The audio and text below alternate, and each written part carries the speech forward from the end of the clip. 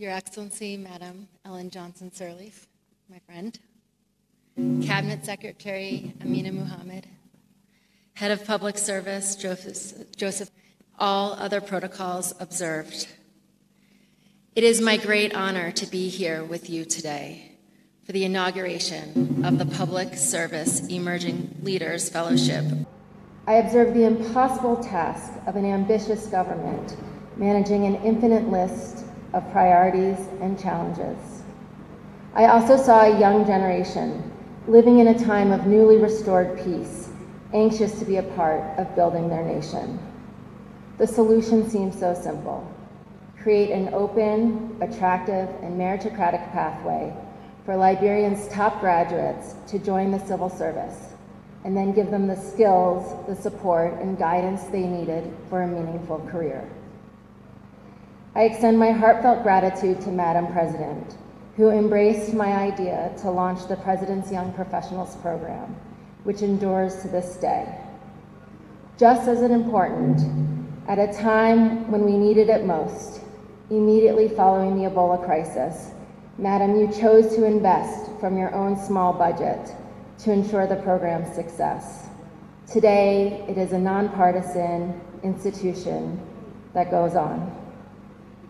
It was not my original vision to create a Pan-African effort to strengthen civil service. Indeed, my assumption was that programs like this already existed, and that the one we started in Liberia would link and network with those. But as we all know, investments in people and the institutions of public service, especially in Africa, have been neglected. So we have built emerging public leaders to help spur other efforts, which we hope will recognize the importance of the infrastructure of government, just as much as the policies and the programs, the roads and technologies to deliver. Our world is facing challenges of unprecedented scale, and it will only take strong national governments and coalitions of like-minded leaders to work together to address them. Thank you, Madam President. Your unwavering belief and commitment to the importance of young people and leadership and civil service has created a pathway now across the continent that will realize its full potential. To our partners, this vibrant, amazing coalition that has created the Public Service Emerging Leaders Fellowship in Kenya, congratulations. You have set an even higher standard of partnership. I want to take a moment to recognize the guests who helped us get here. Honorable Nana Ajima-Juma, apologies, I've tried. He has been our great leader and father of this program in Ghana. To the Chandler Institute of Government, you have taken our curriculum and together with the government of Kenya, strengthened it for here. To the Hewlett Foundation, represented by David Sasaski, and our other bold donors who have invested in this seed, we thank you. To my board of Emerging Public Leaders Global and to the boards of the other organizations here. Lastly, to you, the fellows, you have already chosen to serve.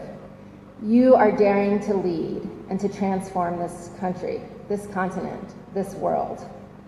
My hope is that you start a wave of talent that is as committed to the service of your nation as you are, and the world we all live in. Don't forget that relationships matter.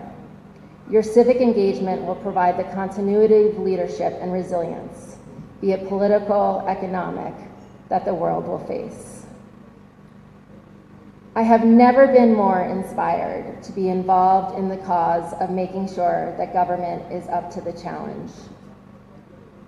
Please join me in congratulating our new fellows as they embark on their fellowship and this journey.